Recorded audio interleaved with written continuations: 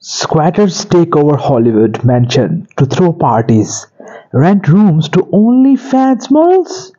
Hello everyone, welcome to my channel and let's get straight to the video.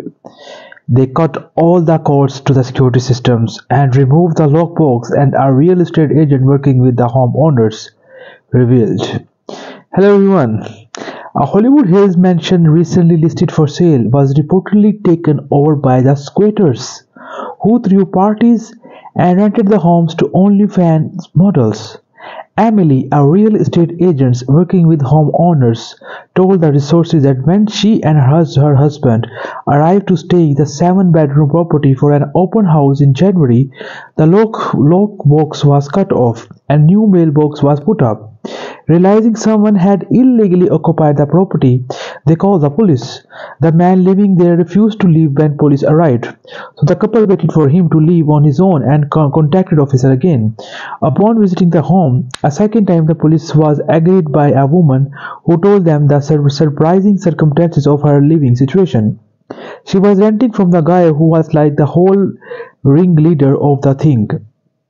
Randall Smith told, she was hired to do OnlyFans content in there, so it was a little airy and weird, because when we went in there, you could tell that there was like some weird stuff going in there.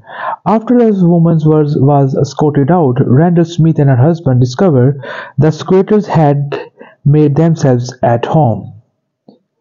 They had fully moved in there. They had suitcases, bags, they had food in the fridge, food cooked on the stove. There was a laptop, there was a lot of dog poop, the beds were messed up, there was a lot of trash everywhere. It's kind of seemed like someone was irresponsibly living there. In another interview with Fox Angeles, Randall Smith described the extent of the mess that was left. There was a pee everywhere. They cut all the cords to the security system. They brought new Wi-Fi. They were planning to sit there and move there. According to the multiple local outlets, no arrests were made.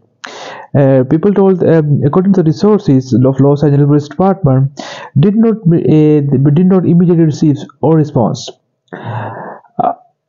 Last fall, a woman referred to as a tenant from hell by a landlord made headline from allegedly staying in a LA guest house without paying rent for 575 days. The renter had found the home through Airbnb, and according to the landlord, was supposed to stay only for 6 months.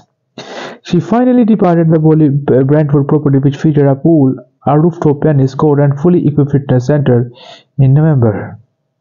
So this kind of weird things are going to happening in the USA, especially in the Los Angeles. So I hope you guys like this video. Thank you so much.